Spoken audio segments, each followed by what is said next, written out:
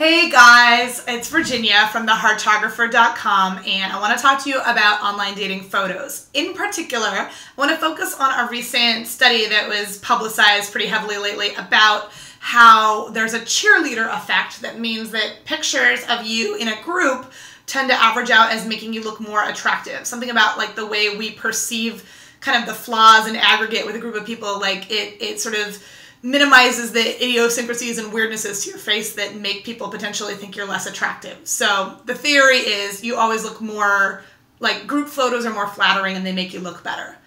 Yes, but, okay, but, big important but, that doesn't mean that group photos are a good idea to use in your online dating profile. They're not. I was so annoyed today. The Smithsonian actually linked to a blog post about this study, and they said, use a group photo in your online dating profile as the headline.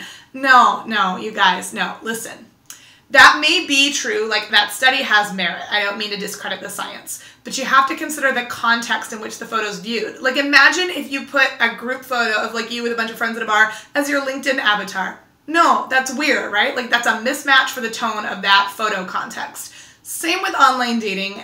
Let me tell you why. Like, yes, I understand your desire to want to show that you're like a social creature who gets out in the world and does stuff and hangs out with people. That's a good instinct. But I cannot tell you how many people I've worked with, worked for, talked to, who whenever they see a picture of you and a couple of your friends, they're like, ooh, who's that cute one? Ooh, I want her number instead.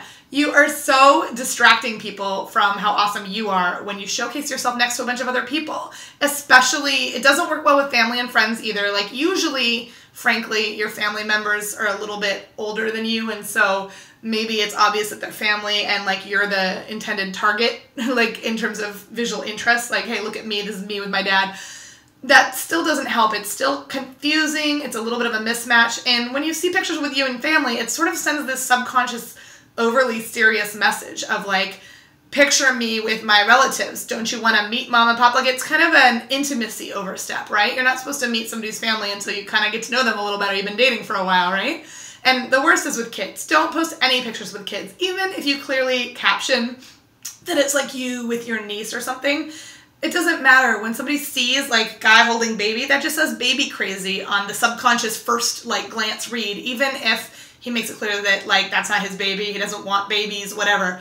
It sends a different visual message. So I don't care what your caption says, like no pictures with family. If you must have a picture with friends, like if you must try to do the group thing, try to get something where you're the best lit, you're the focus, like for whatever reason, some composition aspect of the photo like makes you prominent. I just worked with somebody the other day who had a really cute picture where like she was facing the camera and her friend wasn't. It was clear that they were both at a fun party, but like that friend is not somebody that you're parsing for attractiveness if you're like a guy who's just browsing and looking at them, okay? So that kind of thing is what we're talking about. I really want to stress, like group photos, great. Instagram that stuff, Facebook that stuff. You know people are going to wind up looking at those channels as they start getting to know you, and they'll see you in those pictures and know that you're cute.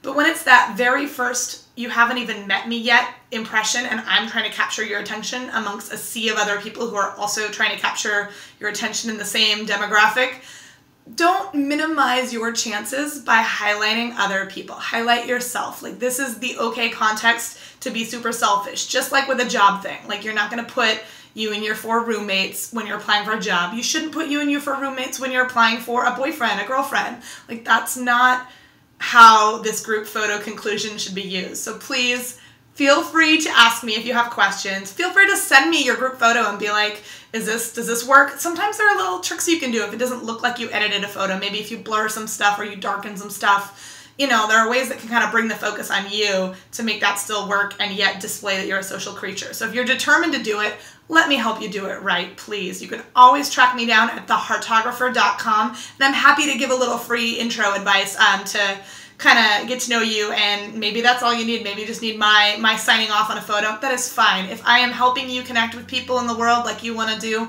then I've done my job, even if you're not a paying client. So please, don't be shy. Have a great weekend, you guys. I'm going to stop harassing you all about photos now. So go tweet it out. Bye!